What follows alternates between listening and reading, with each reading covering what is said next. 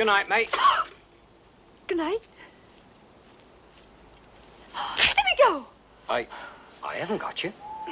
Is it a woman? You have. And it is. A lady, I should have said. If you'll just give me the lantern a moment, I'll unfasten you in no time. Please do. I'm in a hurry. Oh, dear. Oh, dear me. Could be a long business. Unless you want me to cut the material. Then cut it. You don't want me to do that. No need. If you'll just hang on a moment, I'll hold still. Be patient, patient. You're not doing anything. I'm looking at a beautiful face. One of the most beautiful faces I've ever seen. Well, it's unwillingly shown. Oh. Oh. I like you the better for that incivility, I must say. Look, you're making it worse on purpose. Please go and leave me here. Impossible, I'm afraid.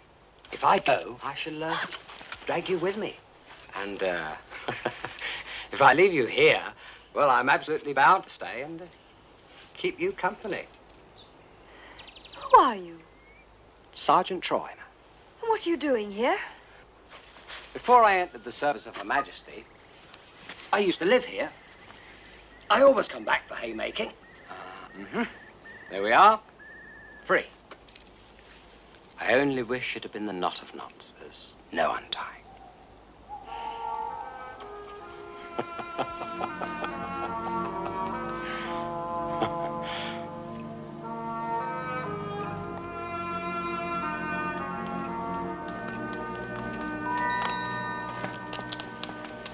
Good night, beauty.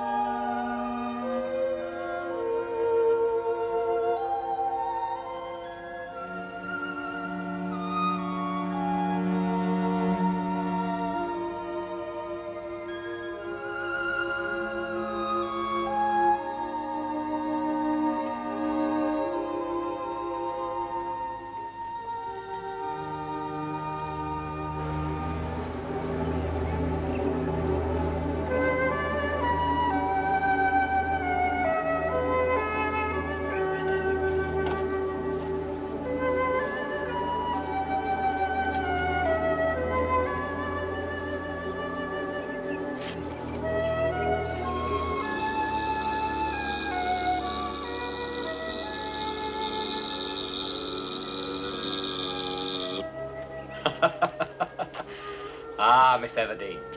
Little did I think it was you. The Queen of the Corps Market herself I was speaking to the other night. I'm sorry if I offended you, but it does seem a bit hard. What seems hard? That ill luck should follow a man for honestly telling a woman she's beautiful. It's not your honesty I take exception to. It's your impudence.